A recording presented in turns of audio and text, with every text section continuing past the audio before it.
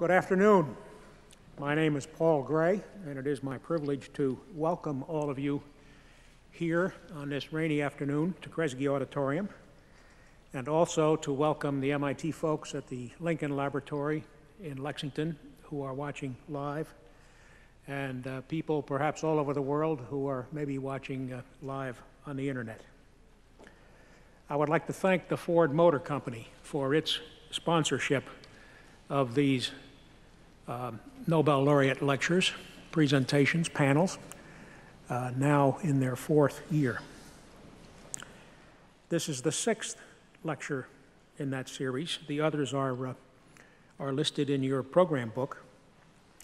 And with the addition today of Professors Friedman and Sharp, these programs have brought 10 Nobel laureates to this stage. Not all to this stage, one over in Building 26, 7 of whom are members of the MIT faculty. Following the lecture in the lobby here in Kresge, there will be a reception, and we hope you will join us for that. The title this afternoon is Defining the Boundaries, Homeland Security and its Impact on Scientific Research.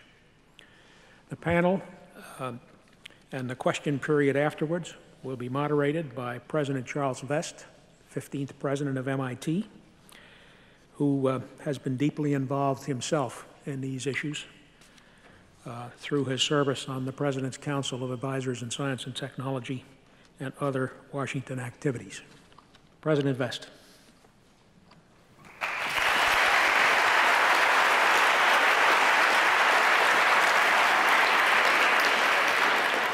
Thank you, Paul, and good afternoon. The topic of the relationship of Homeland Security to scientific research and education in this country has been of great interest to the educational and research community during the last 2 years. Fundamentally, we have been concerned about two sets of issues: restrictions on people, visas for international students and scholars, the SEVIS computer system for information tracking, and access of students to so-called sensitive areas of study. And also restrictions on scientific and research information and materials, the use of phrases like sensitive but not classified, and something called select agents that you will be hearing more about. The point is that we need to achieve both security and to adhere to our basic American values of openness. We need to preserve the processes by which the scientific community carries out its work to generate new knowledge for humankind. During this period, MIT has sought to play a positive role in furthering dialogue and sound policy making, and that's precisely why we're gathered here today. Now, how did all this come about? Let me begin with a bit of chronology. In May of 2001, springtime, May of 2001, the bipartisan Hart-Rudman Commission on National Security in the 21st Century prophetically warned attacks against American citizens on American soil, possibly causing heavy casualties, are likely over the next quarter century. Equally important, this commission stated, second only to a weapon of mass destruction detonating in an American city, we can think of nothing more dangerous than a failure to manage properly science, technology, and education for the common good over the next quarter century.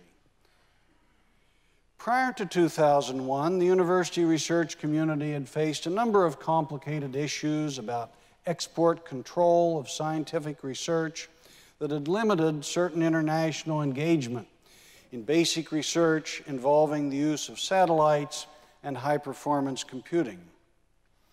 In August of 2001, MIT began to form an ad hoc faculty committee chaired by Professor Sheila Widnall to review MIT's policies and principles regarding openness of research, and especially our policy that no classified research can be conducted on our campus.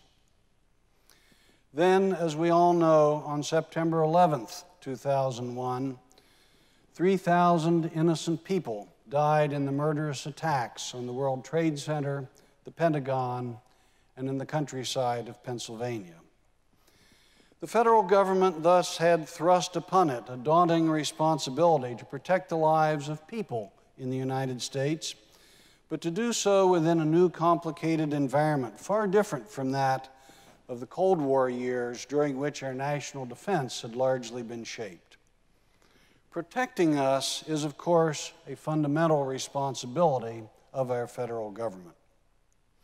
And this new world of homeland and international security presented opportunities to the research university community to serve through security-related research and development activities.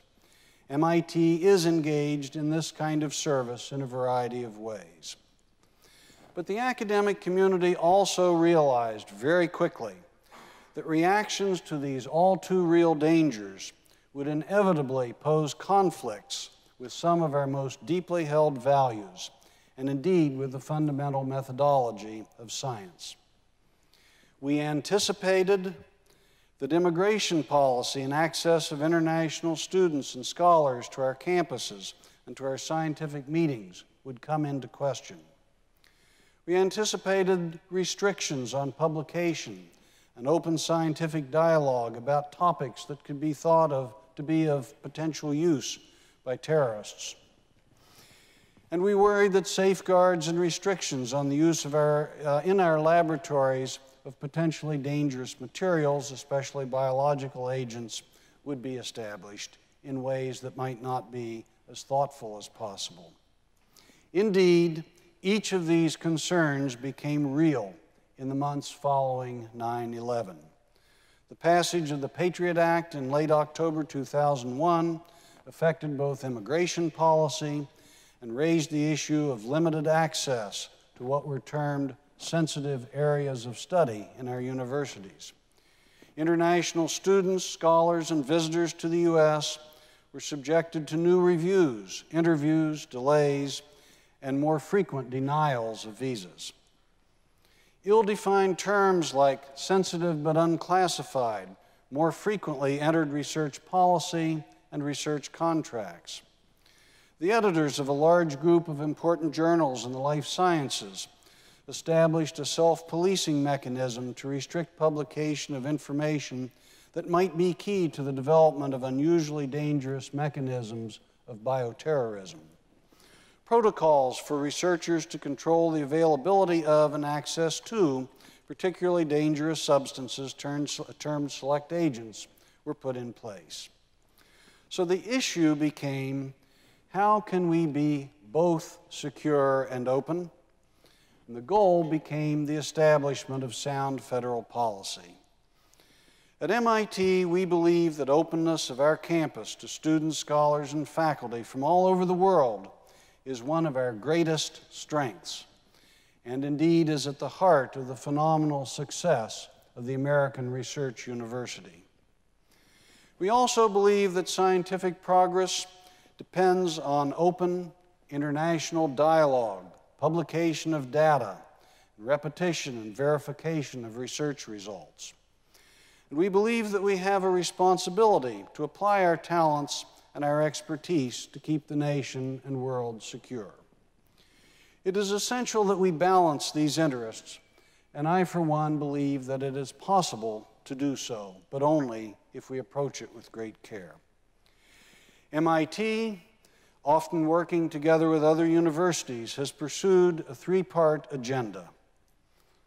It consists of speaking out forcefully on threats to our openness, reaffirming, articulating, and living by our basic principles, and engaging in productive dialogue with federal policymakers to solve problems together.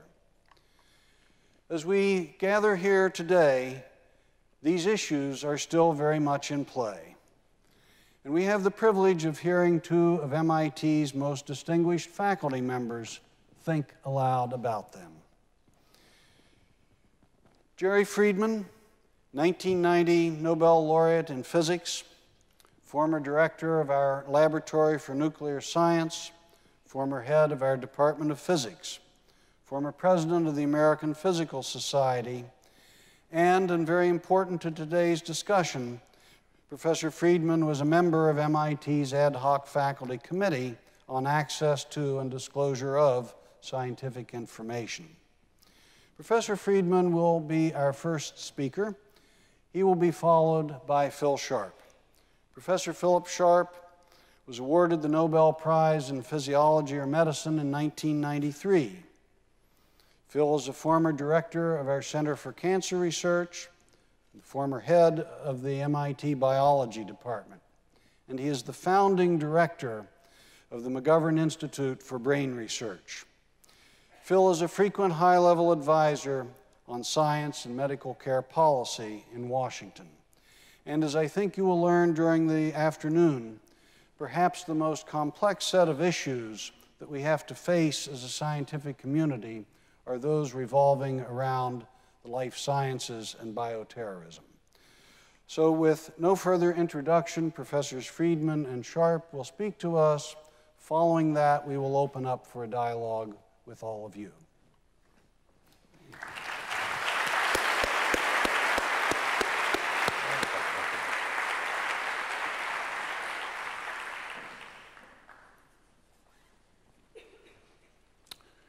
Thank you, Chuck, for your introduction. It's a great pleasure to be here today to speak on this important topic. The horrific events of September 11th changed the American landscape in many ways. These events have clearly demonstrated that we face a continuing threat of terrorism at home and abroad. Just as efforts to defend against terrorism have caused some erosion of our civil liberties, they have also put pressures on the free flow of scientific information. In times of threat or war, our nation has always had to strike a balance between the free exchange of information and secrecy in order to prevent sensitive information from being exploited by our enemies. Regulating the disclosure of certain types of information is certainly necessary. However, excessive regulation of the flow of scientific and technological information is detrimental to our national interest. It will damage research efforts that could enhance our national security, as well as stifle work that could improve our people's health, strengthen our economy, and straighten our economy. How to establish the proper balance is an issue of crucial importance to the academic community. There's also the issue of how the academic community can best contribute to the war on terrorism, and do this without inviting an atmosphere of secrecy on campus that could jeopardize the openness in research and education that has served us so well. There's a long history of universities providing service to the nation in times of need. A notable example of this was the development of the first self-sustaining chain reaction on the campus of the University of Chicago during World War II, a development that was essential to the completion of the Manhattan Project. During this period, MIT also made crucial contributions to the war effort. The most prominent of these was the Radiation Laboratory, which was set up on the MIT campus with the objective of developing radar systems for aircraft, ships, and anti-aircraft guns. MIT had been chosen as the site for this laboratory because microwave research was already underway on campus. By the end of the war, the laboratory occupied 15 acres of office space, had a staff of nearly 4,000, an annual budget of $13 million, and had produced over 100 different radar systems and devices. After the war, the radiation laboratory was quickly dismantled, and its basic research component became MIT's Research Laboratory for Electronics. The University of Chicago project and the Radiation Laboratory were secure facilities where all work was classified as secret. Staff members were investigated by the FBI before they were granted security clearance, and were then required to sign secrecy agreements. Visitors to these facilities were carefully monitored. The events of September 11th forcefully told us that we are now engaged in a new type of war, and it is clear that the academic community can again provide valuable service to the nation. New efforts in science and technology are needed to help defend our nation against terrorism. But how is this best done? Will the modes used for such participation during World War II serve us well in the future? The MIT administration took the lead in trying to develop answers for MIT. An ad hoc committee, the Committee on the Access to and Disclosure of Scientific Information, was formed and was charged to determine if current policies provide adequate guidance to consider MIT's role in classified research in the context of the 21st century.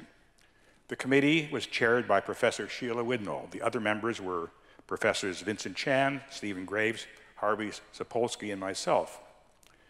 The report of this committee, titled "In the Public Interest," was issued on May 15, 2002. Some of its major conclusions are given in the following quote. MIT remains committed to a strong role of public service and, as appropriate, to expanding the scope of that service. Such an expansion can include facilitating faculty members to serve the nation's national security needs within the framework laid out in our report. However, after examining the implications from the conduct of classified research on campus, we conclude that retaining an open research environment with free flow of research results and information on the MIT campus is the best way for MIT to fulfill its public service responsibility. Therefore, we recommend that no classified research should be carried out on campus, that no student, graduate or undergraduate, should be required to have security clearance to perform thesis research, and that no thesis research should be carried out in areas requiring access to classified materials, unquote. The reason for this last recommendation is clear. Directing a student to do classified work for a thesis project would do the student a great disservice. Such a student would not be able to share research results with the general scientific community, and thus would be deprived of scientific feedback and also the use of this research work to obtain a job. Imagine a student talking to a prospective employer and saying, "I'm sorry, but I can't tell you what I did for my thesis." That is not a good recipe for career advancement. Classified research is governed by laws and regulations that would require that a dual research and management system be set up on campus if such research were embedded in campus units. This partitioning of activities would severely reduce the accessibility of personnel engaged in classified research from involvement with the community at large, including peer interactions, student involvement, departmental and laboratory views, and promotion considerations. There also would be security restrictions against foreign visitors and all uncleared faculty, students, and staff that would deny them access to areas where classified research is done. This would inevitably create two separate classes of individuals on campus. There are a number of other undesirable ramifications of classified research on campus, but unfortunately I don't have time to discuss them today. As in the past, our academic community has a special responsibility to serve the nation in time of threat. When classified work is involved in these efforts, it should be separated and sequestered in facilities that are removed from the main MIT campus, and no classified work should be extended to campus. The committee concluded that there are several organizations that can provide access to classified facilities to enable MIT to carry out the classified portions of their research. The most prominent of these is MIT's Lincoln Laboratory, but several other organizations could also provide such access. The committee also addressed the possibility of a national emergency during which the nation requires a rapid near-term access to specialized on-campus facilities and expertise. Examples of this would be the need for forensic analysis of biological materials, materials preparation, and the use of other facilities and expertise for some significant national need other than research.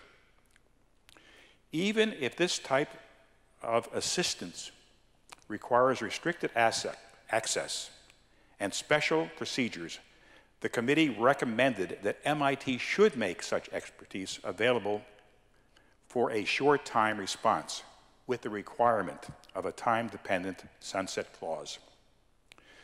The committee came to these conclusions on the basis of two sets of principles. First, the values which we believe govern the operation of MIT or any other institute of learning and research.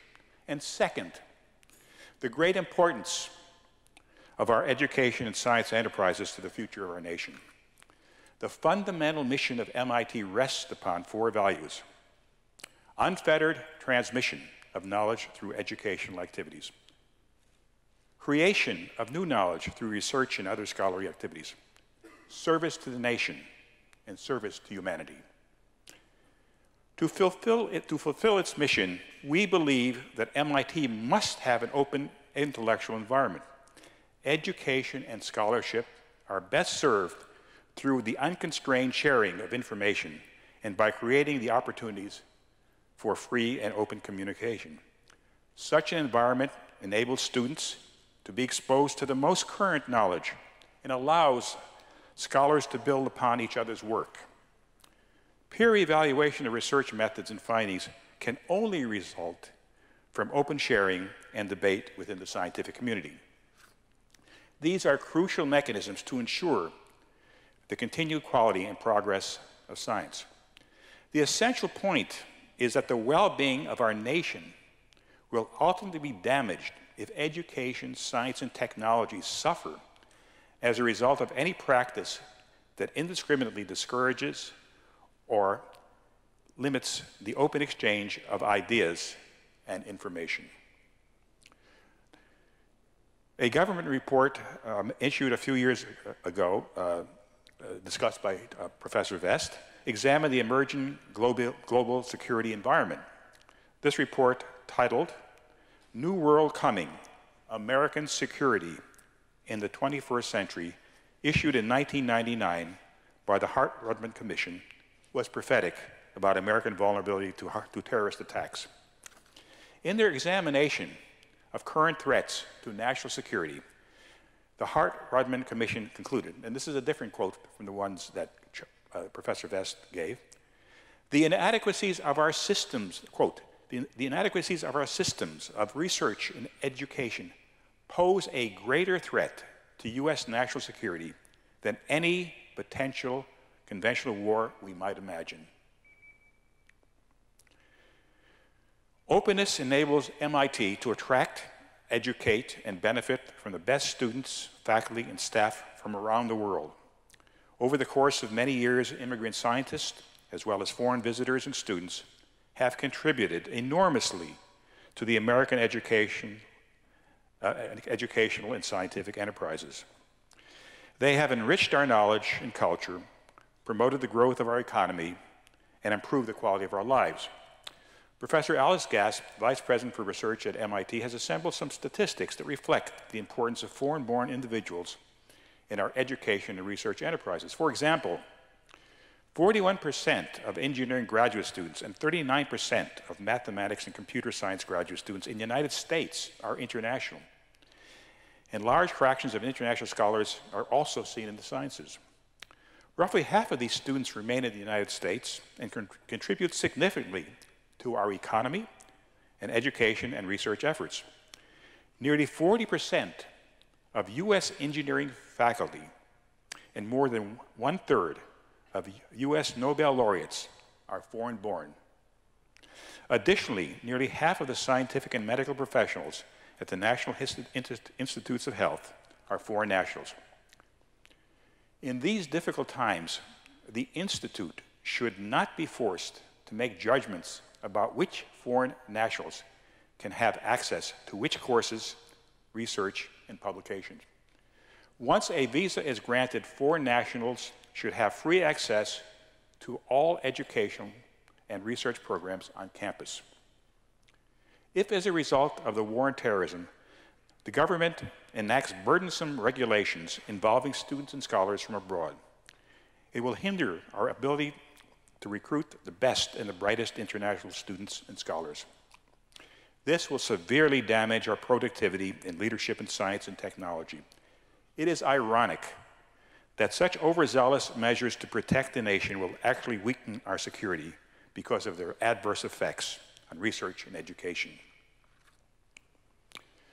There are now new threats to openness on campus. As a result of recent legislation, there are new restrictions that are being placed on our academic research that fall outside of the category of classification. Following the September 11th events, Congress passed the USA Patriot Act, which among its many directives prohibits restricted persons from possessing, receiving, shipping, or transporting about 40 specified biological agents designated as select agents.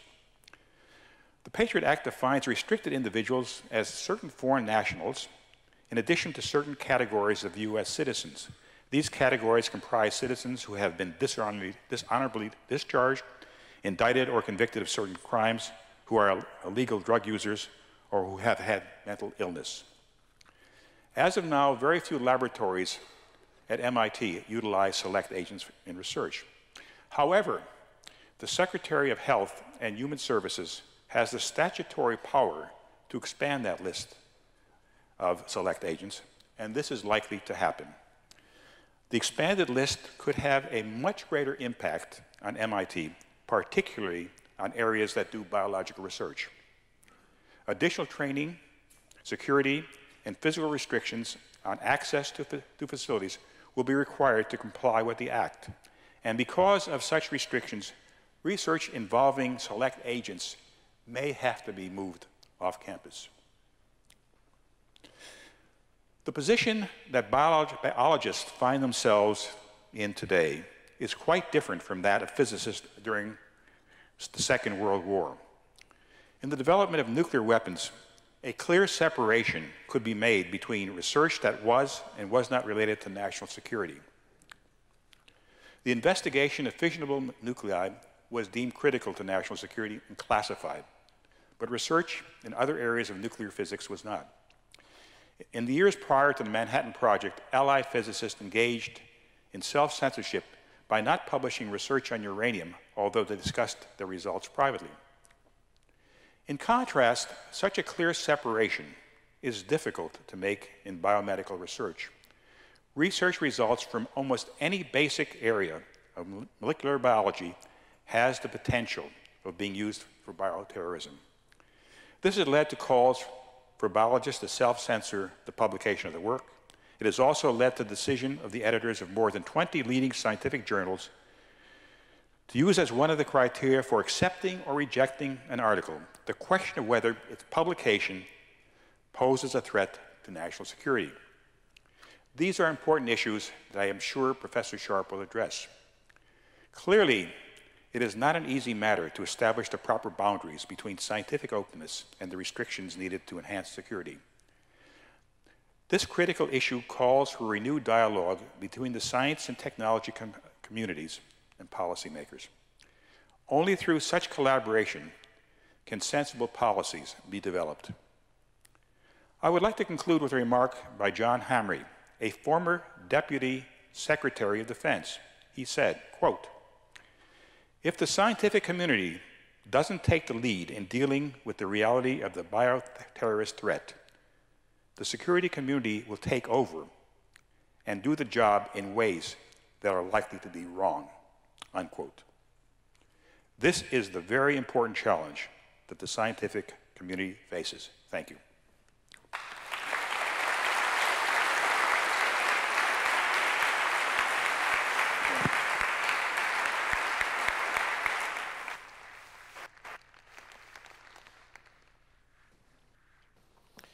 It's a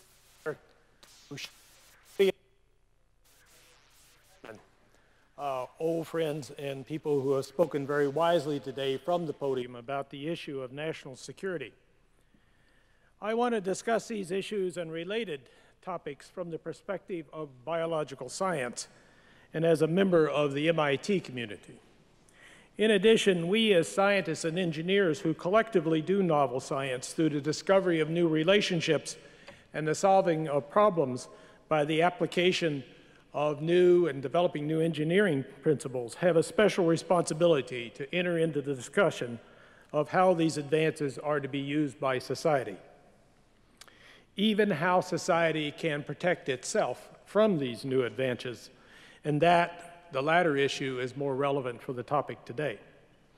I want to begin by outlining the 3 points I hope to comment on and justify. 1, biological scientists do not know how to make novel bioweapons. 2, infection by natural pathogens is a much bigger threat than bioterrorism. And 3, in developing national security, we should be sensitive not to damage public health systems which protect us from both natural infections and potential attacks by bioterrorism. First, speaking about bioweapons, we do not have to fear a lot, in my opinion, of a terrorist using the principles of modern biology to make a significant better pathogen than already exists in nature. There may be a few possible simple exceptions to this statement, perhaps introducing drug resistance into a bacteria or a fungi to make it resistant to treatment by a known antibiotic. However, even this would change the treatment part of containing an attack, but it would not basically change the nature of the infectious process and therefore probably the impact of the process. Nature has created much better infectious diseases than current science can design. In it is these natural agents that we should be concerned about as potential terrorist agents. Let me illustrate how difficult it might be to develop a bioterrorist weapon. For terrorists to try to create a new weapon, they would immediately encounter 2 major problems. First is our ignorance of the necessary properties to engineer into an agent to make it a bioweapon. We simply do not understand the infectious process well enough, nor how the immune system responds to infections, nor how the characteristics of transmission from one person to another is necessary to make a contagious infection, to design from first principles any new bioweapon. In addition to this lack of knowledge, there is a major experimental challenge. How can one test a new engineered agent to be a bioweapon? The only way that you could do this is to do a field test, the equivalent of a clinical trial for a drug. Release the agent under appropriate conditions and see what the effect would be. This would seem to be impossible to do without being detected. Thus, we have to worry about the potential use of known pathogens as terrorist agents. These could be agents as smallpox or anthrax or Ebola, or perhaps even poliovirus, if perchance we stop vaccinating against this virus in the general public. The second point I'd like to make is that public health risks from current infectious agents are significantly greater than any potential risk from a terrorist attack with a biological agent. Let me illustrate this. It's difficult to comprehend that over the past 20 years, and it was only 20 years ago when HIV was identified as an infectious agent that appeared in certain population centers. It's only 20 years ago that agent appeared. 20 million people have died from HIV infection. 40 million people are infected by HIV today. Thus, the death toll from this type of natural infection far exceeds what we're going to see, in my opinion, from any new bioweapon. You can have a similar question. Imagine what death toll might be like if the SARS virus, which appeared last year in the winter, had spread worldwide. The death rate in certain regions of the world from the individuals who are infected by this virus within a period of 4 to 5 weeks or so, or a couple of months, was approximately 10% of all infected people. Spread of SARS to population centers in this country would have been both a health and an economic disaster. We could continue on this record of natural infections that cause widespread mortality. One of the major concerns for the biological community and the infectious disease community is the possible reemergence of a pandemic flu. such as that appeared in 1919 across the world. This would cause literally millions of deaths in this country in a period of a year. I have not mentioned other known pathogens, such as malaria as infectious disease, that take a constant death toll. But these natural infections are a much greater risk, in my opinion, than any risk we face from a bioweapon. In comparison to this disease toll caused by natural pathogens, what's the record of terrorist attack by biological agents? And I use the word terrorist here either as a deranged individual or a group of people or nation that's involved in attack. In recent times, I can think of the following. 5 people died from the anthrax being sent through the public mail. In fact, to most of my biological friends, we were amazed that only 5 people died from anthrax being sent through the mail. We had the impression that it was a much greater infectious agent than that. Several years ago, decades ago, anthrax was released from weapons factories in the Soviet Union, and tens and more people died from that release. The most damaging example of biological warfare, if you want to call it that, or should be called, of which I'm aware, is the transfer of infectious diseases such as measles and smallpox from European settlers to indigenous populations across North America and in other parts of the world. The lesson from this latter example, which we need to take seriously, is the deliberate spreading of natural pathogens, which can cause widespread death and chaos, is a much bigger concern than any newly created bioweapon that I can contemplate. Assuming that the first 2 points are true, then we should use special precautions in making policies relative to homeland security and biological agents so as not to impair the strong public health community which protects us against natural infections. This public health community includes educated physicians, infectious disease clinicians, officials responsible for clean air, water, and food.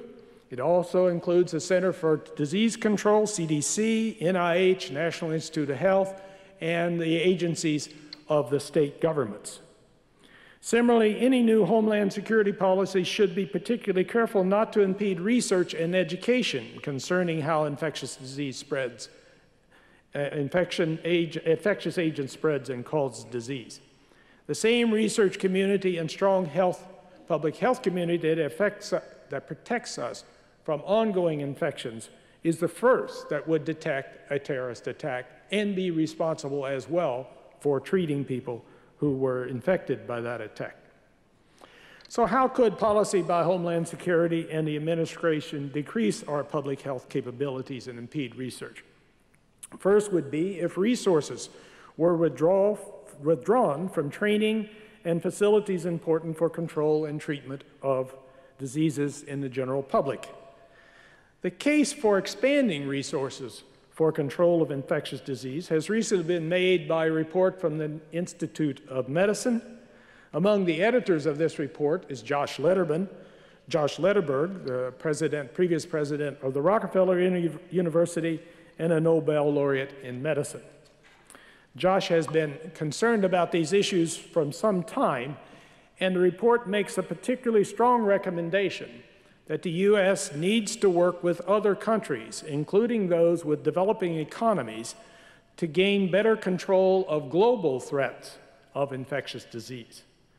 With the rapid and relatively inexpensive travel which is available today, any new infectious agent which appears anywhere in the world can be an infectious agent in this country in periods of an hour.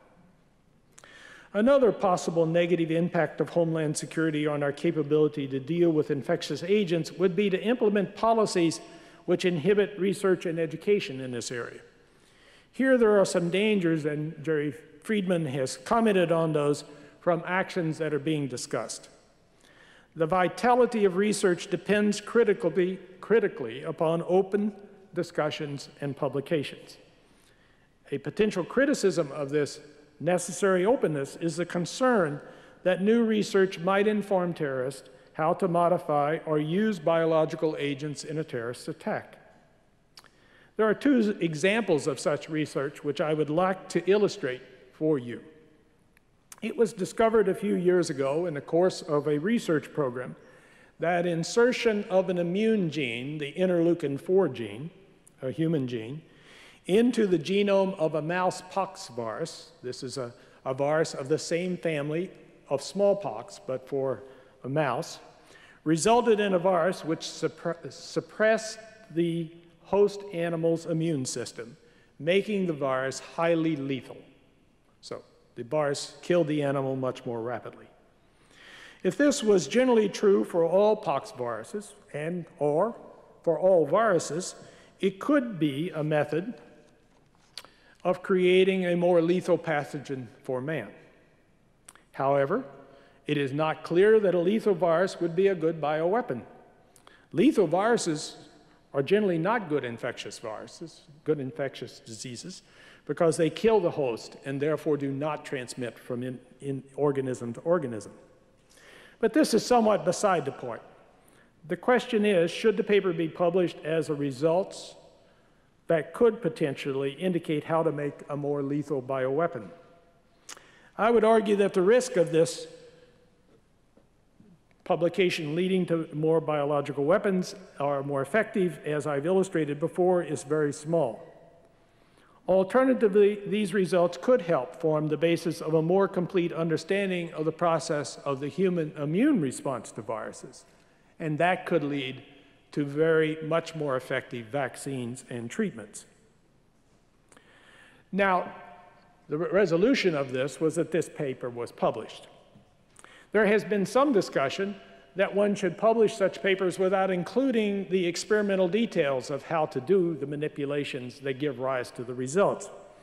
And this type of discussion has been basically rejected by the scientific community because if you do not include the details of how to duplicate an experiment in a publication, you cannot proceed in scientific progression. Another example is a paper published last year in Science describing how to synthesize the genome of poliovirus to make an infectious agent. The possibility that a terrorist might learn how, from this paper, to construct the genome of an infectious virus led a congressman to call for an investigation and call for censoring of the publication. This uproar was a little surprising to many members of the scientific community because Dave Baltimore here at MIT had reported the same experiment 20 years before when he first cloned the genome of poliovirus in the Center for Cancer Research and determined that you could add a DNA to a cell and make an RNA virus replicate. Thus, not publishing this paper would have been of little consequence, in my opinion. But the broader question is relevant. Should we restrict research on the analysis of viral genome, sequence, and structure? Because it might enable a terrorist to make a virus. The answer is a responding no, in my opinion, because this is the heart of modern virological research. Without the analysis of viral genomes, we would seriously compromise, very seriously compromise, the possibility of developing vaccines and diagnostic treatment. The scientific community is currently debating whether there should be restrictions imposed by the community itself on results relevant to bioterrorism. As Jerry mentioned, there was a meeting at the National Academy of Science in which editors of most of the major journals agreed that there would be an overview of manuscripts relevant to bioterrorism and censorship of those manuscripts which was considered potentially enabling bioterrorism. As far as I'm aware, this is the second example of self-censorship by the biological community. The first was a moratorium in the 70s on doing and describing or doing specifically genetic engineering experiments until we understood how to handle the recombinant DNA revolution that was ongoing. An indication of the scale of this review and publication comes from results that have been published from the American Society of Microbiology, a society that publishes most of the journals in infectious disease. They've examined 14,000 papers published in 2001 and 2002. 224 were tagged as potentially sensitive, and 2 papers were withdrawn from publication. In one case, the authors withdrew the publication. In the other case, the paper was modified to delete the offending material. There is soon to be released from the National Academy a report on the question of how to assure that research will not be published which will aid terrorism. The recommendations in this report have not been released, but scientists at MIT are reassured by the fact that Jerry Fink, the previous director of the Whitehead Institute and a professor at MIT, is chairing the committee and is preparing with his colleagues the report. Now, I believe that some form of self-censorship, as unpleasant as it might be to install, would be preferable by far from censorship demanded by federal law. The latter would become highly political and difficult to change as knowledge advances. An agreement among scientists to be aware of the problems of bioterrorism and its potential and to not unwittingly aid it would seem appropriate and reassuring to the public, which supports our research. I suspect that this will be a policy that will evolve. However, we will have to wait as the events unfold. As I mentioned earlier, the major concern in developing rules to reduce the risk of bioterrorism is not to damage research which will protect the public from future infections, natural infections. Now, one way to inflict such damage to such research is to make the area of research of study so complicated and unappealing that scientists will choose to work on other areas. Declaring research on certain agents, select agents, as sensitive or restricted, as Professor Friedman mentioned, would make such research unattractive. There is a list of about 20 agents that have been identified in this class. None of those agents, as far as I'm aware, are under investigation here at MIT. However, if this list were expanded, it could encompass many experimental agents, such as polio, which we have used many times in the lab, and many other viruses that we use in contemporary research in very important ways, and impact on ongoing and important research both here and around the world. Finally, the gist of my comments relative to Homeland security efforts to reduce the risk of biological terrorism is for the agency to work with the community to create procedures and policies that are potentially effective and do not reduce our capabilities in public health and research. A simple way of stating this is to put in place policies that can be effective but do no harm to ongoing activities in these areas. The second general conclusion is that any future biological attack will probably involve the distribution of a known pathogen. Controlling access to these agents and the technologies necessary to convert them into weapons is very reasonable. The key here is to control activities with the intent to create bioweapons and/or attack using an infectious agent. Implementing policies and procedures which accomplish this will be difficult for both the scientific community and others, and we cannot be assured of complete protection. There is no such thing as complete protection in this world. The best defense will probably come from a global effort to, 1, detect and control new emerging infections, 2, gain intelligence about the activities concerning potential bioweapons in other parts of the world, and 3, to ensure the open dissemination of knowledge about biological science. This country should expand the resources it commits to global health and international research, and I think this would make us all more safe than we are today. Thank you.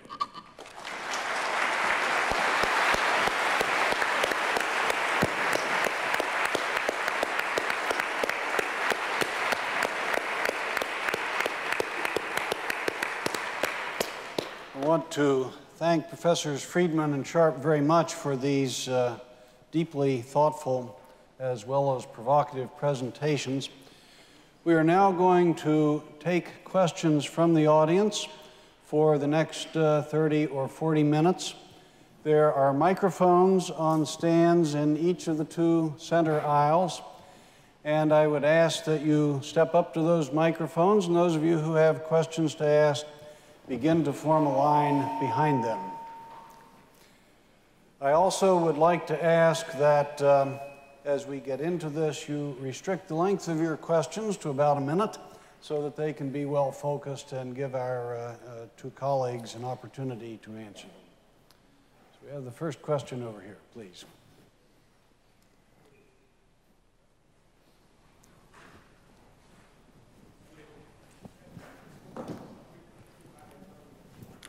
I can't. We can't hear you yet. Hello. Okay. Yes. My question to Professor Friedman, who I enjoy your intellectual scholarship, is this. Considering that there is a lot of secrecy in the industry to protect IPs, and this is for corporate gains, why should the government engage in secrecy in order to protect citizens? In as much as I don't agree with this, what do you say that we disagree with industry doing this and the government not doing that? Thank you. Is that what the question was? Let me try to paraphrase the question. I believe the question is that you have spoken eloquently about the need for openness when the issue is with the government, but there are analogous issues with industry where there are attempts to constrain the flow of information in order to protect intellectual property. Is that fair enough? And how do you view these two things? That's a very, thank you for the question. I'm sorry I didn't quite hear it the first time. That's a very good question. MIT has a policy that all research work done on campus must be published. It cannot be withheld. And any agreement with an industrial corporation for sponsored research has in it that such work cannot be impeded from publication. Now, there's one proviso, namely, there can be a 30 to 60-day delay while the company decides whether it wants to apply for a patent.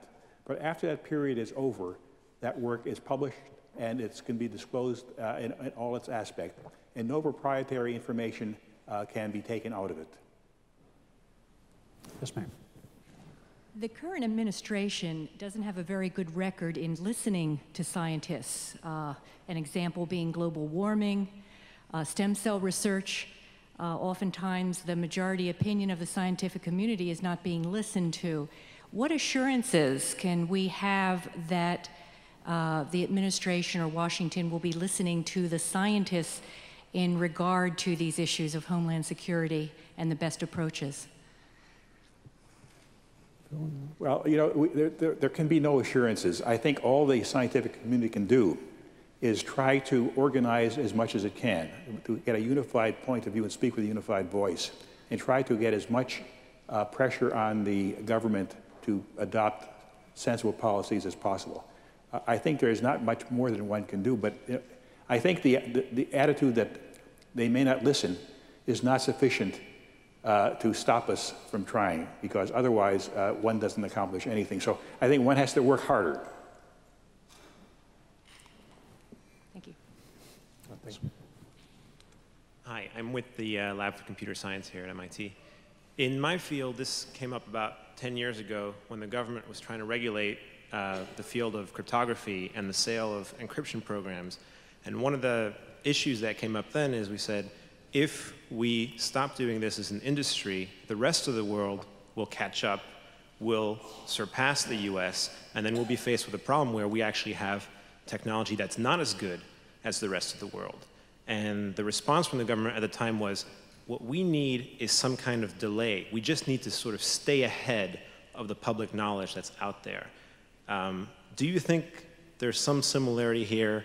And if so, what would be your response to that, to the idea of delaying research before it reaches the public? Let me try that. Okay, sure. I think there's maybe a different but I doubt it, response from computer science as there is from biological science. One never knows when one's engaged in research where the important insights are going to come from and how they are stimulated in an individual's head. And therefore, when you start talking about significant delays or restricting information, you are, by that very act, putting yourself at a disadvantage, either as a country or an individual, in staying abreast of the absolute forefront of the field. In addition, you certainly do send away every one of the brightest stars who could come into the field and change the field. So I think this is a policy that doesn't work. It only puts you at a great disadvantage, and slight delays are still delays, and important delays. The other thing I would say about biological science, though I believe in some areas of biological science, we in this community, in this country, are abreast of the very forefront of that area. In infectious diseases, we are probably just about comparable to many other European, in particular, communities in terms of science.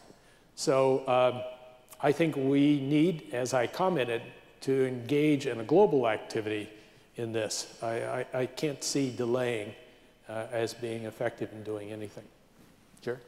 Well, I think the issue here is that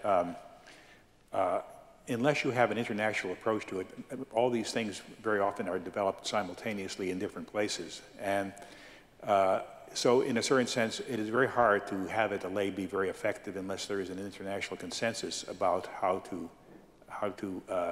sort of secure this information.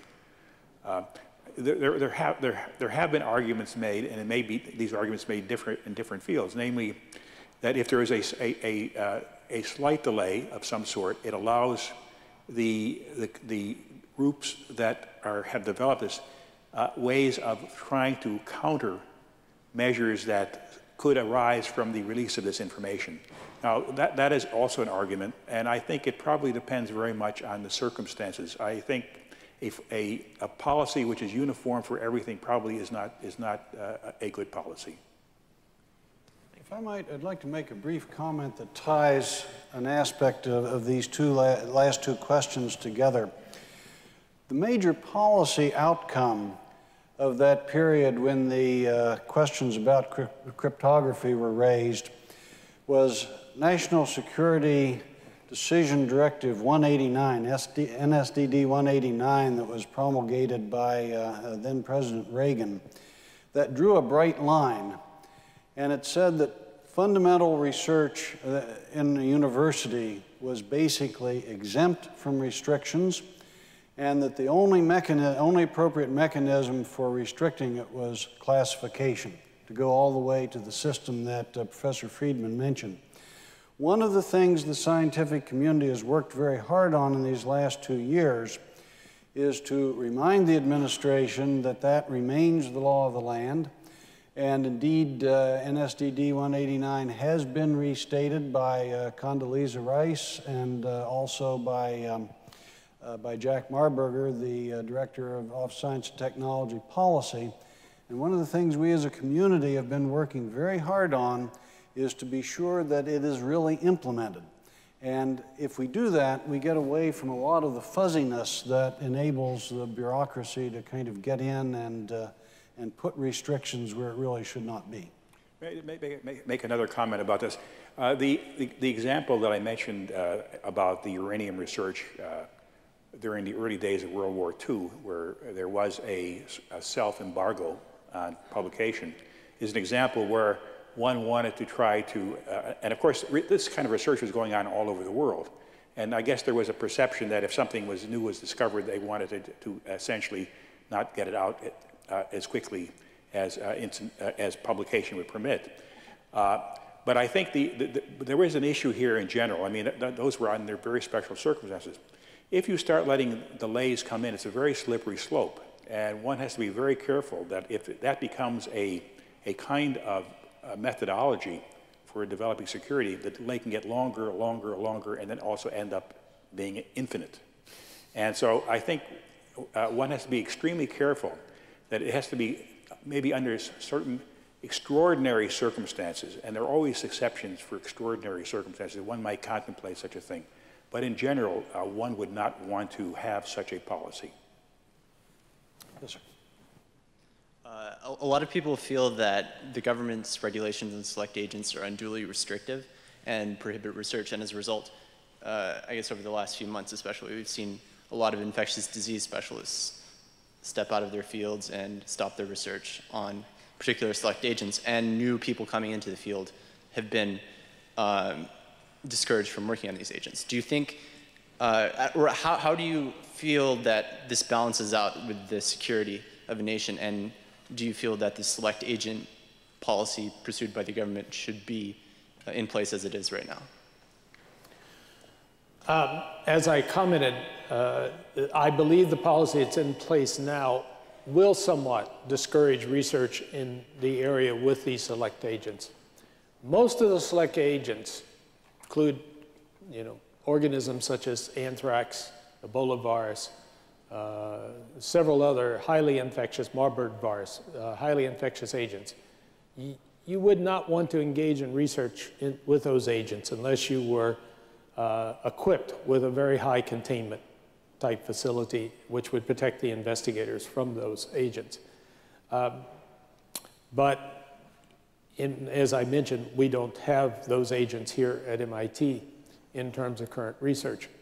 But putting restrictions in will discourage research, and in time, that could make you more at risk for not being able to control and identify those agents. It's only been a short period of time now. What the consequences will be in a couple of years will become even more clear. Question for Dr. Sharp. I respect Murphy's Law. What could go wrong would go wrong. Indeed, I believe a major lesson from the 11th of September is the attestation to this theorem. Life as we know it has all the time, since the time of its inception, been the target of an injurious and hostile environment as we look at it. We as a sophisticated society have also become the target of hostility. To sit back today and close the doors, as you rightfully said, which is very wrong, would just be creating walls in front of our basically high speed in the pathway of evolution. I think we should, and I would like to seek your opinion, look at this hostility and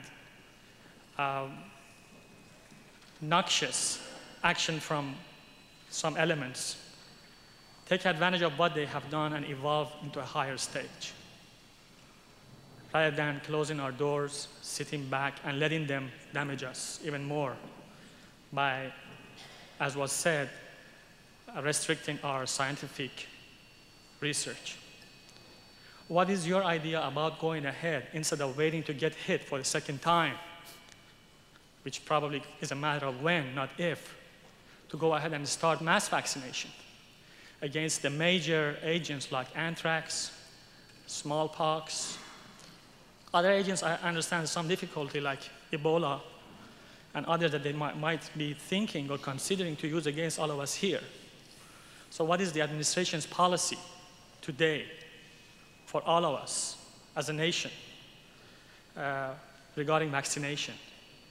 I personally feel it would be prudent to go ahead and seriously consider mass vaccination against all these, dangerous and deadly agents, rather than waiting to get hit for a second time, and maybe on a much broader basis.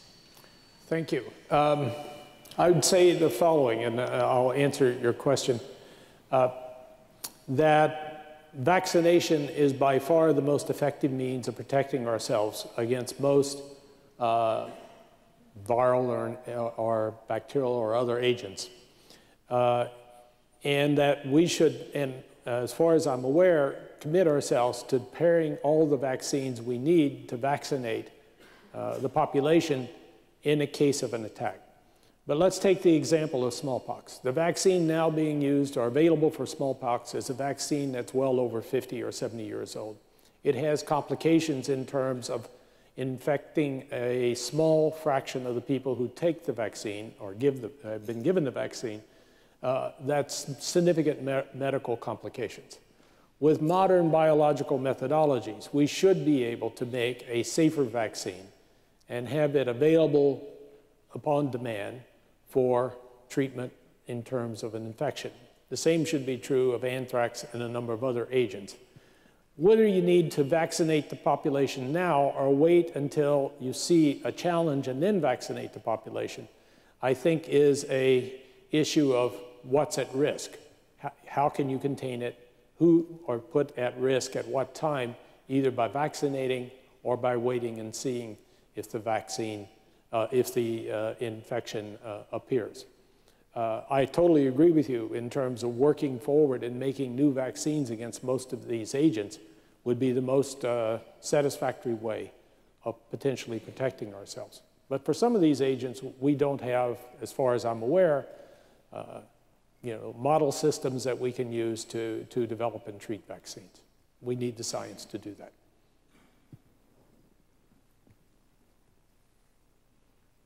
More questions? Yes. I'm a postdoc at the Dittmer Institute. I'm a historian of science. I have a more general question about where scientists think they are today. Some of the case studies you cited today were from World War II and from the Cold War. MIT especially profited greatly during the Cold War. Basically, funding was up, made into a great institution.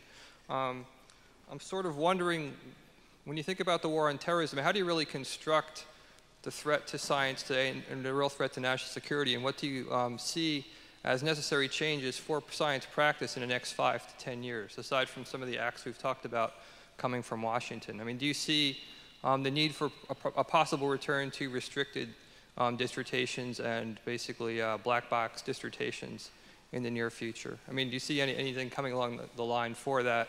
Why or why not, actually? Well, I think there's actually no need for restricted or classified dissertations, because the truth of the matter is we have facilities in which classified research can be carried out. And as I mentioned in my talk, it is not a very good educational experience for students to get involved in classified research for a thesis. So I think that aspect has not changed. What may change is one may have a larger percentage of faculty members who go to classified facilities to work. Universities may give more leaves of absence for this if there are periods of greater need. So there can be that kind of mobilization, but I think that's what's going to happen. As long as we can keep the scientific enterprise going as it is, we will maintain our strength. If we let it get involved in classified work on campus, I think it's going to be the end of open science at the university. And of course, it's going to be very detrimental to our scientific enterprise and our education. So I don't see much change from that point of view. Perhaps a greater participation, as I said, at certain facilities.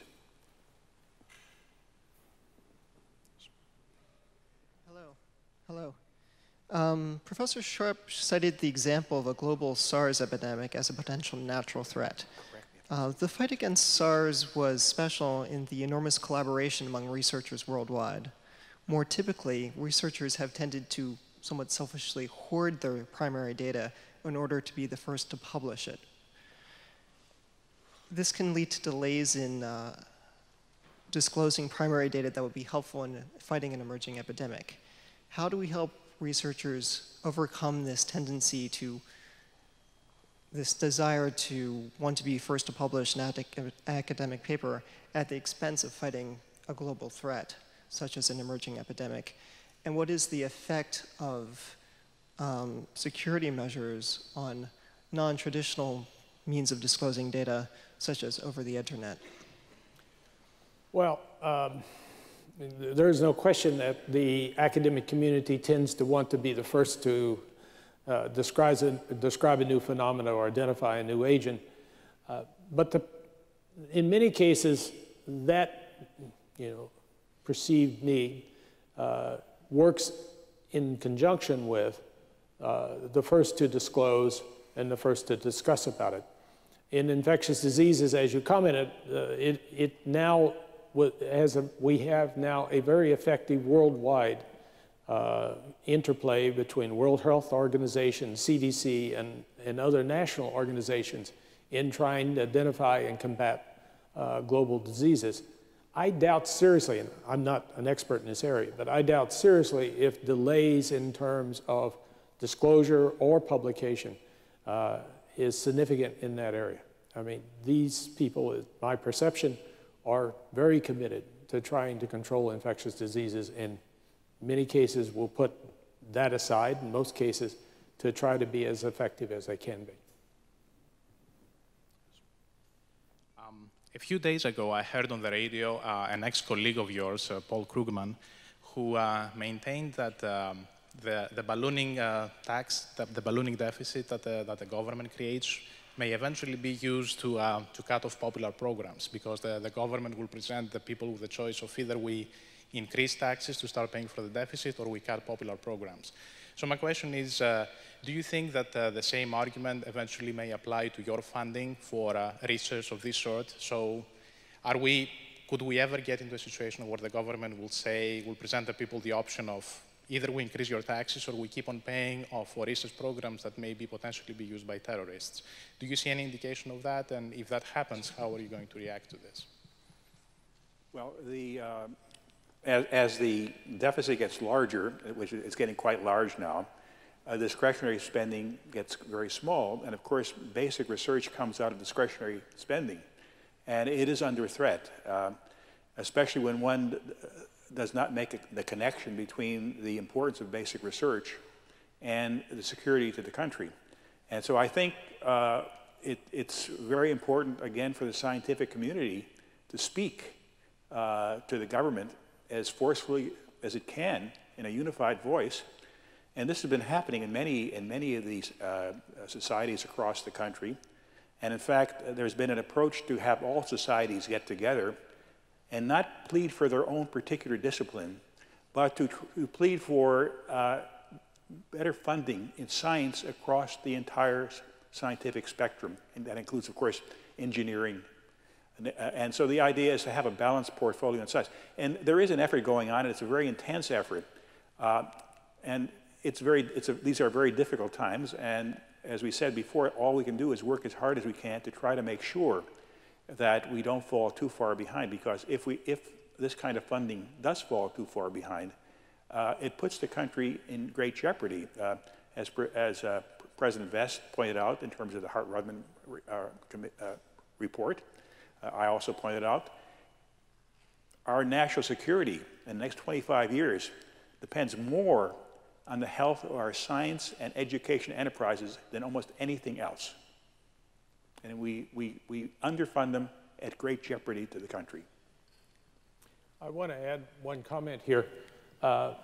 We in the biological community, particularly those people who are supported by the National Institute of Health, have had the great fortune over the last 5 years to have total support of biological science doubled in terms of the NIH budget, or it's near doubled. It's approaching that. My particular concern, and I'm sure my colleague Jerry and Chuck Best would agree, is that in the physical sciences, we've not seen anything like the increase in support for research that we have in biological sciences. And as biological sciences become more integrated into public health and systems and more complex ways of looking at their interaction with the environment and internally, the input from physics and engineering becomes more and more critical. So I plead for particularly greater support in the physical sciences now to enrich this community in great universities like MIT. Thank you. I very much appreciate those remarks. I'd like to touch upon the remark made by Professor Sharp that we can't eliminate the possibility 100% of any biological agent being used as an epidemic. I'd like to draw a parallel to how much of money should be spent in Homeland Security. I think the comments were more towards the impact of Homeland Security on research. But would you like to also touch on welfare spending as well as Homeland Security spending? For example, the Transportation Administration would like to spend as much money to eliminate any and all possible occurrences of a security lapse. But any system with software as well as human intervention is liable for such flaws. So where do you see the limit on funding all these things getting drawn? I can't address the specific limit or what is reasonable for funding. I would have to say that we as a society are very poor at making relative risk judgments. So if you have a particular attack, and it was a disaster attack in 9/11, or various other things, it's hard for us as a community to put relative risk in perspective and then make investments that would have the appropriate benefits given the relative risk. And I think if I were, arguing about how much resources you should put to Homeland Security versus other things, I think you have to include in that conversation what relative risk and relative benefit will come from investment of a given amount of dollars in this area versus that area. And that's a dialogue I would like to see elevated, because I think we're investing some very foolish money. I think you've shared very well how MIT is responding to these risks, and I was just wondering if other universities around the nation are responding in the same way, or if they're allowing more students to work on confidential work, how the other universities are handling this. Chuck, why don't you take that? Yeah. Let me comment a little on that.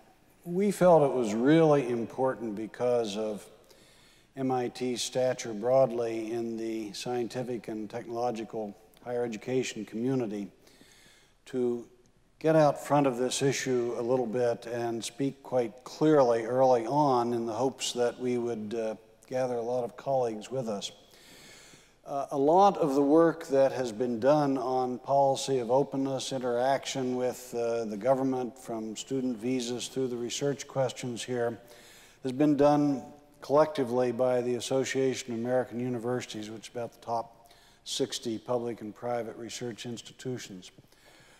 But I have to tell you that going forward, one of my real fears, and I don't have a lot of data to place on the table yet, but one of my real fears is that the combination of budgetary pressures due to a weak economy and lowered state tax bases and so forth, and the possible availability of a lot of research that comes with significant restrictions, that temptation is going to be very great for a number of institutions. So all we can do is jawbone and work together, and as I said in my introduction, try to clearly articulate and live by our principles. I consider it a danger, and it's a danger that I think every campus should address overtly, and not that many are. Thank you. So I guess my question is, I came from working in a biotech, Genentech, Millennium, Astra, Serono. So I always try to making drug discovery versus drug producing. So when the company producing a drug, they are financially independent. They don't need anything else. So you don't need the government, don't need anything, because you're producing something, just like you grow your vegetable, your, whatever. Now, the question I want to ask is that MIT is really famous on technology. Would you ever think that MIT making their own drugs? You sell the drug and you get a lot of money. The answer to that question is no.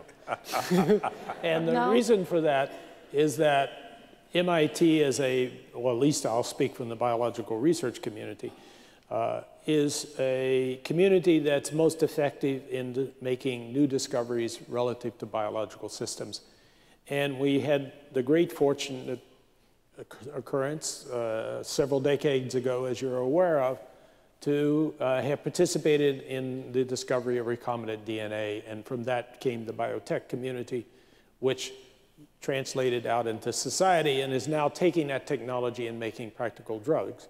But to actually develop a drug, as you know from Genentech, requires large teams of people focused on a specific objective over periods of time. And the motivation here has to be focused on having an effective, cost-effective, highly therapeutic drug, and motivations of education and motivations of training and publication and free disclosure and everybody being individually creative so they can develop their self-talent is really inconsistent with that type of activity, plus the fact that you have to invest $200 to $300 million. So I think that business is the business of the private sector. It's best done there and regulated there, and that we play the role of being the educator research community that keeps trying to produce the future, which will allow future developments of private sector activities like that. Alternatively, you can send all the students to all these biotech companies. That's fine. That works well. Hi, I'm from student Pugwash, and that leads me to think of a broader question.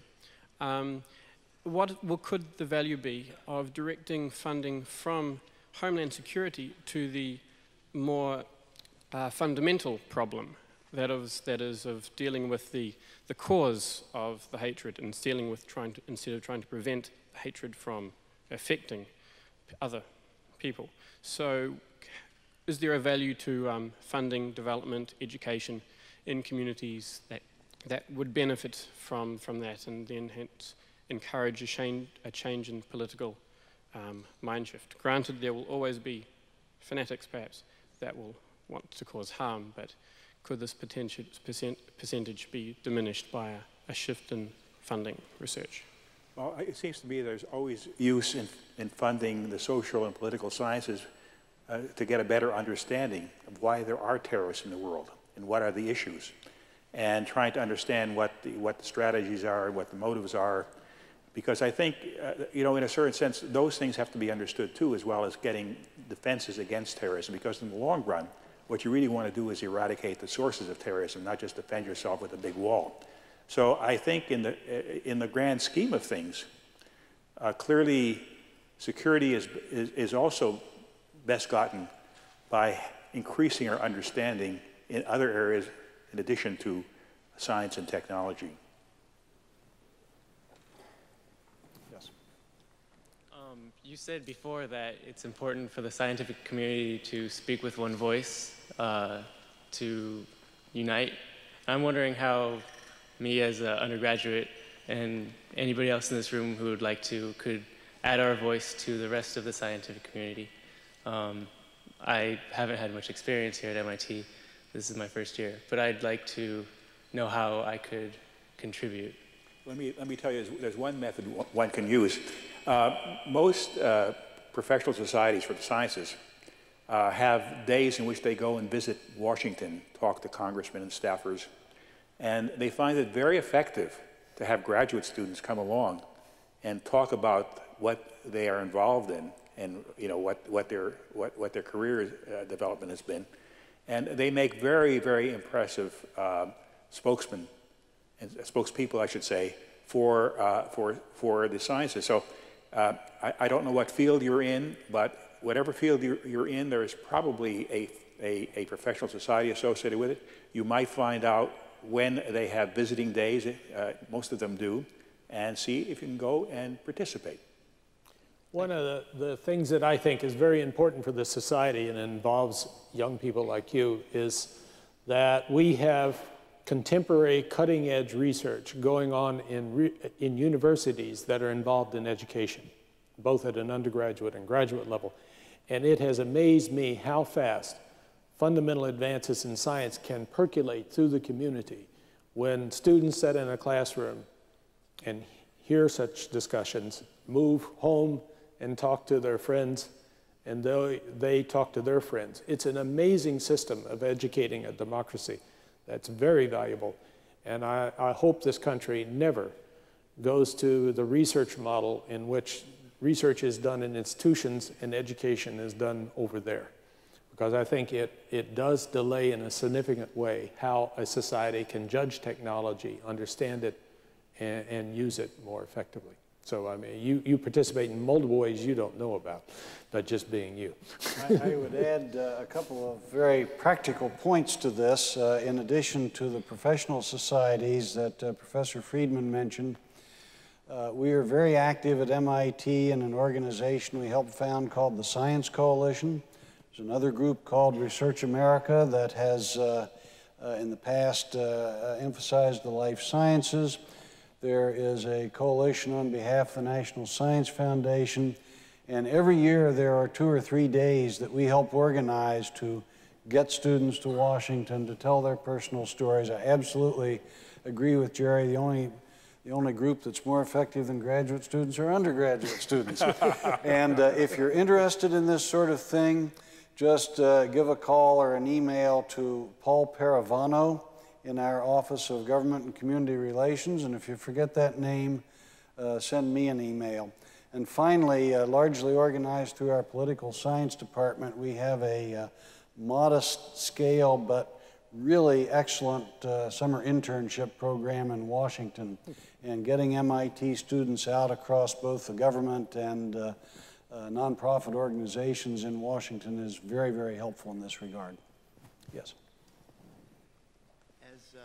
As professors and mentors to young students and budding scientists, if a talented young graduate student stepped into your office and said, should I go and get a post in a productive research university, or should I go and get a job in a national lab where research is done for a very directed purpose of national security, what would you tell to her or him? What would be your advice? Well, I think both offer very interesting career possibilities. And I think one has to find out what motivates the student. What is the student really wants to do? Does the student want to teach? Does the student want to work primarily in the laboratory? Does the student want to work on more fundamental research or more applied research? These are all questions the student should answer. And given the set of answers, one would say that one opportunity allows you to do more of one than the other, and that's how I would suggest the student make a decision. But I would not want to tell the student what he or she should do. The student should decide for him or herself on the basis of such questions. I think the answer, Jerry, is the exact one that I would give. When students come to me for advice, I basically try to lead them to unveil what they're really interested in, and then allow them to think about what they're going to do with their careers. Because I wouldn't want to and couldn't understand an individual well enough to say this is the career path for you or that's the career path. You lead a student to really being honest, put everything on the table, and then allow them to make the decision. This is a question maybe primarily for Professor Sharp. In particular with vaccines, maybe stepping aside a bit, the anthrax vaccine was very much in the press, and as a service member, I was on the receiving end of that, and you know, there's nothing more intimate than taking a vaccine into your body for defense, and as a layman, there's some big obstacles to understanding what goes into the making of a vaccine and the effectiveness, especially that vaccine in particular. What are the responsibilities of the research community for keeping us educated as citizens about the efforts of the government to make these vaccines? And is there a danger that in drawing the firewalls between yourself and confidential research, that you step out to the point that you're not protecting your fellow citizens from government-specific research led by defense doctors and defense researchers that maybe aren't as qualified as the best and the brightest outside that envelope? I think when you isolate a community in any way from open disclosure and criticism from another community, you run the risk of having not the most critical discussion of the use of any agent. So, I don't know the specifics about an anthrax vaccine. I don't know how it was tested, what the nature of the tests were, and whether they were ever published or not. But every time you draw a line saying, I can't disclose this, you run the risk that those individuals inside the line are not being criticized and scrutinized to the extent that those on the other side would if they had access. That's all I can say. It seems that the general opinion from the panel is that of the scientific community saying that government restrictions of any sort will impede rather than improve national security. And while I don't necessarily disagree with that thesis, is there, in your opinion, any government restrictions that would be appropriate? And I mostly ask that question in that it seems that this kind of dialogue leads to sounds to someone who outside of the scientific community is all of the scientists locking arms and saying, leave us alone, we're going to govern ourselves, we know what's best and we can do it. Is there anything that would be appropriate for the government to say in that? There are many things which are appropriate. We're only talking about certain kinds of basic research, fundamental research. I mean, after all, in the nuclear arms development, that was all secret and should be secret. One would never want to bring such work into a campus area. So there are always strategic secrets that have to be protected, and I don't think anybody in the scientific community would ever say otherwise. The only problem is over-classifying and extending it to areas which are not vital to national security in that sense, and therefore causing harm to science and education. But I do not want you to go away with the idea that the scientific community is against the classification of strategic secrets. That certainly is not the case. Absolutely. If I could just add a little bit to that, if you've listened closely to some of the themes that have run through this, what we want are very bright, distinct, clear lines. We think that line should be classified or unclassified. What we don't like are these sort of fuzzy terms that can be implemented after the fact. That's why several of us mentioned the sensitive but unclassified category of information. And finally, I want to re-emphasize something that Professor Friedman said. The decision should be made, and we want the analog to that in research policy. So it's clear, upfront, understood, and then campuses can decide we will or we will not do classified research, and MIT says we will not on our campus. Yes? May I allow to ask third question? Or should I throw out? I could sit down, be quiet. Please. Okay, now this is a very serious one. I quit my job from industry, coming back to help the people, the academia people, to meet biotech people. I create a symposium called Linus Pauling, 2 Nobel Prize, Linus Pauling Biotech Symposium. And I have panel discussion, academia versus industry for new drug discovery. I have 100 speakers from industry, and I can hardly find any speaker from academia. So in my panel, I have no academic speaker. So question is that you are sitting here because you're giving back. I ask myself, they are apparently asking for money. An academic speaker, they want me to give them money, but I don't have money to give to them.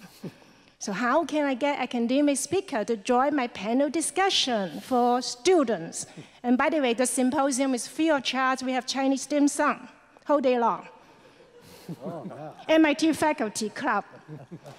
Okay, now question, how could I convince these so-called professors come to my panel discussion for 1 hour? I feed them with dim sum.